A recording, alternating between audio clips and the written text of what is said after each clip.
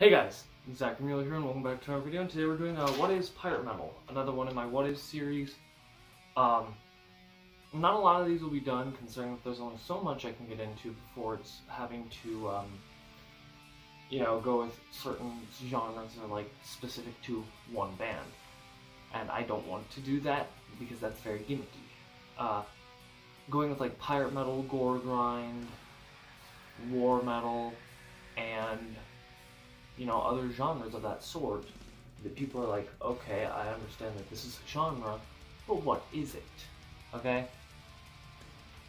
Let's start off. Pirate metal is a genre that incorporates pirate mythology within the lyrics, music, and stage performances.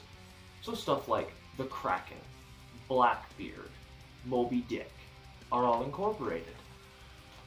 They would incorporate them either within lyrics, artwork, in stage performances if possible,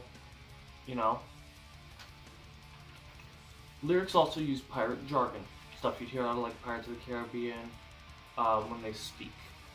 Arg can be used, I've heard it used a couple of times, but it all depends on what band you're listening to and what they're deciding to use. Pirate metal combines thrash metal, speed metal, folk metal, with traditional sounding sea shanties. So instead of the folk elements drawing from the medieval times, and, medieval and area-wise folk scenes, this draws from stuff you hear on a ship. So you'd have stuff like the accordion, maybe a violin here or there, but you get typical sounding stuff. Choired vocals occasionally, so it's like everybody will sing. You'll get flute too. Folk instruments are commonly used, or at least emulated with synthesizers. I know one of the guys in Alestorm walks up there with this like guitar thing, and he's playing it like this, or like it's a keyboard guitar thing, and he plays it and it has some sound, but I've also seen him use violins, so it's kind of hard to determine. Band members may wear time-appropriate clothes, so, pirate hats and pirate coats and pirate boots, and might have a sword on stage. Belt buckles that look that way. They might look how a pirate would look within on a pirate ship. The two earliest examples of pirate metal are Running Wilds, Under the Jolly Roger, and Port Royal. So, those are the two releases that, if you wanted to say, started the pirate metal genre. You can.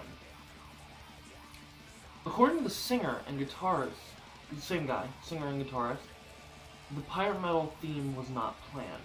It grew from the album's title song, so Under the Jolly Roger. This eventually grew to be part of their stage show and costumes.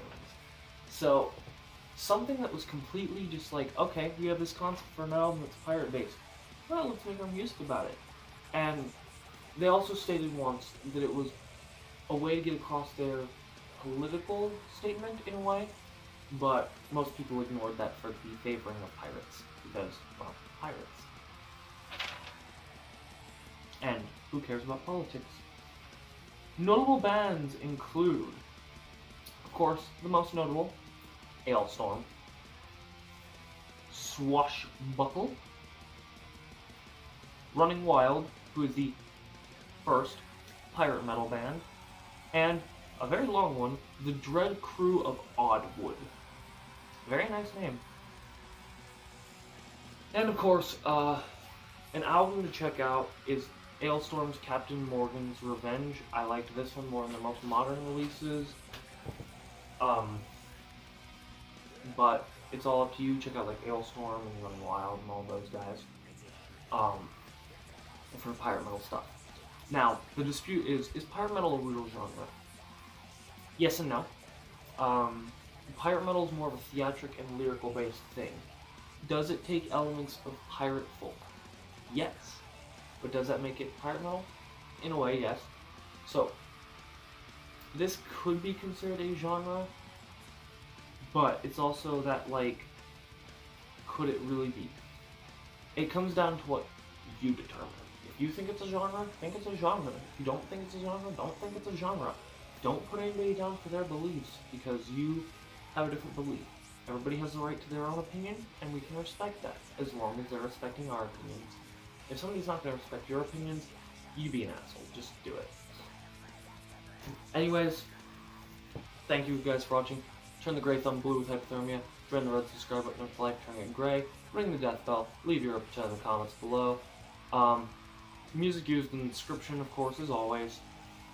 Links to my socials and my Bandcamp in the description below.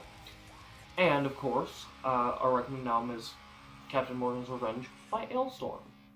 And I will see you guys in the next video. Bye-bye.